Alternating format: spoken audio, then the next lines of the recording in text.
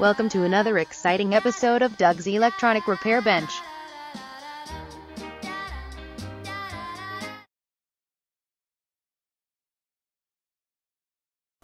Good evening, YouTube. I am back finally with you again. I shouldn't say I got rid of my granddaughters today, but they finally went home. Their father got back from Florida late last night, and they stayed till it was 2 o'clock, I think, when they left this afternoon. They were all going to a wedding. So anyway, I didn't really get a chance to do much videoing of my stuff per se. I did a lot of videoing of their stuff.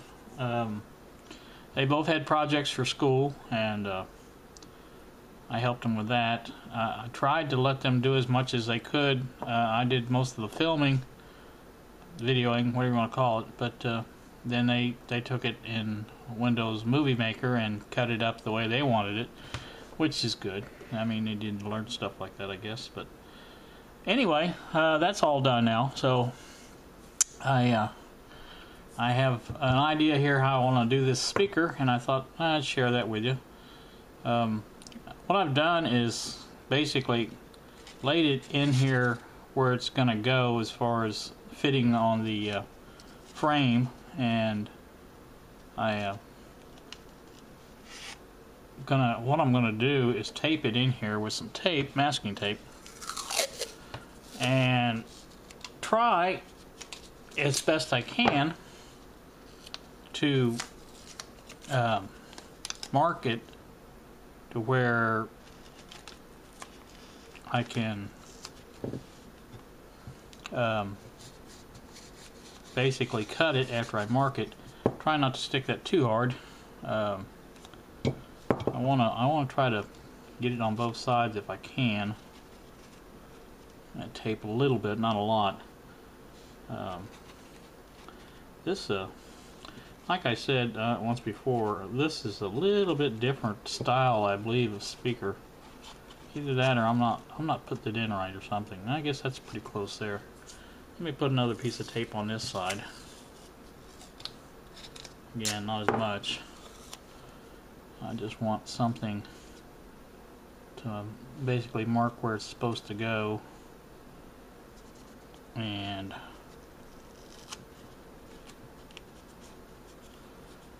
go that route. And probably one more on the other side. I'd like to try to draw on with a pencil, maybe, and get that in there as close as I can. There we go. Now, if we turn it over, we can see a definite line here. And what I'd like to do, there's a line there too, is, I don't know if I'm gonna be able to see that one or not, but if I get start points, I can go from there maybe. I don't know whether the marker would be better, and you know, I don't even know where the marker is at. The girls have been here, and they, Papa, I want to borrow your Sharpie. Well, you know how that works. So now I have no Sharpie, and that's the way it usually goes here. So I'm going to get a little bit closer here with this and see if I can actually make a mark on this.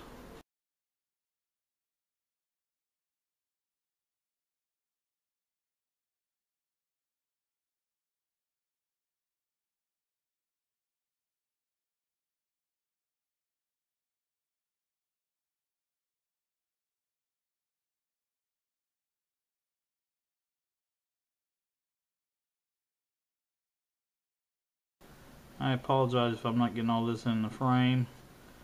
I've got the camera a little bit closer than normal. I just want to try to get the best picture I can with this. I think that's going to do that. Let's see if we got what we wanted here. Take this off carefully. Not rip the cone. As I rip the cone, saying that. Not really.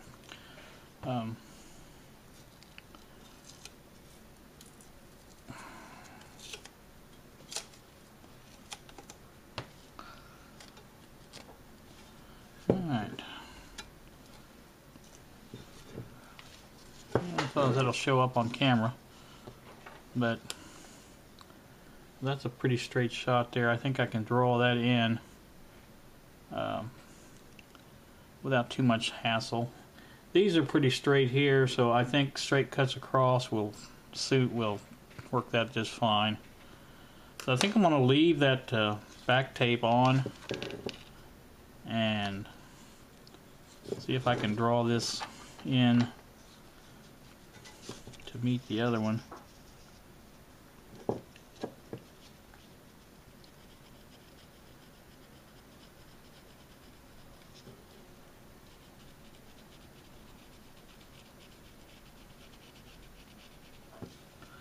That's pretty darn good right there.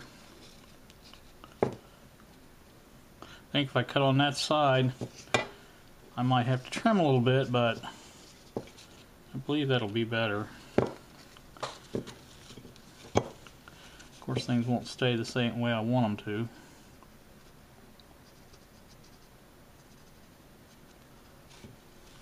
to. It's a very light line, but thanks to the light of the bench here, I think I can see it all right. So I'm going to try cutting that out with the scissors. Again, they're probably gone, so you know. I tell you, 4 days with 14 and 15-year-old girls is not the best thing for a workshop. Okay. Alright, well, I'm going to take a break here and try to find the scissors. I know they're here somewhere. I'm sure they are, but, you know. Alright, be back in a minute. Alright, I'm back. No luck on the Sharpie, but I did find the scissors. So, I thought they would be in the same place. One granddaughter is making some kind of a little diorama of a house, and she's been cutting up cardboard. She had my X-Acto knives, but I did talk her into bringing those back. So anyway, this is all I need for now anyway, so I just kind of want to cut this. I think I'm going to do this with the magnification light. Might be a little bit better. See what I'm doing.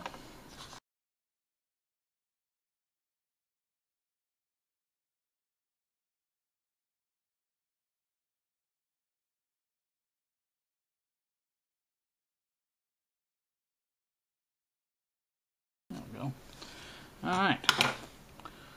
Now let's flip it back over and just see what it looks like. Oh yeah. That's going to be nice. It looks like I fudged up a little bit there. That's not going to be a problem to fix though, I don't think. I think this will work out.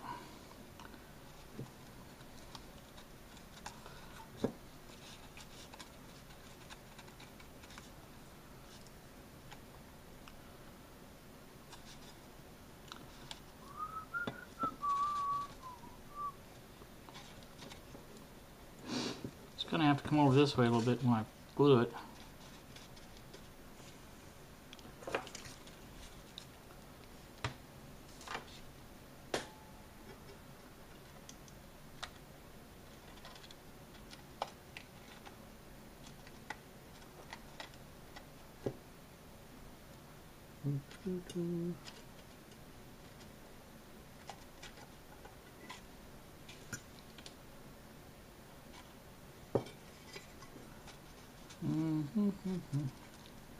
There we go, like that. That's going to be kind of difficult to do. Not impossible, but difficult. I think I may have to just sort of hold it for a while and see if I can get it to stay there. I don't know of another way of doing it. Maybe I tape it, but that tape, I'm afraid that's going to peel off part of the cone when it comes off. I may have to do that, try that anyway, and see. For right now, I'm going to cut this off. It's getting kind of long. Next step I'm going to try to do, like I said, is secure this some way with tape or whatever, to where I can glue this and have it stay there. as it is right now, it just springs back when I move it. So it needs to be right there to glue it, and it just springs right back. So anywho, that's what I'm going to try. I guess I could undo this tape maybe and just pull it over this way until I get it where I want it, and then glue that side and then work on this side. I don't know. We'll try something. But anyway, that's it for right now. So thanks for watching.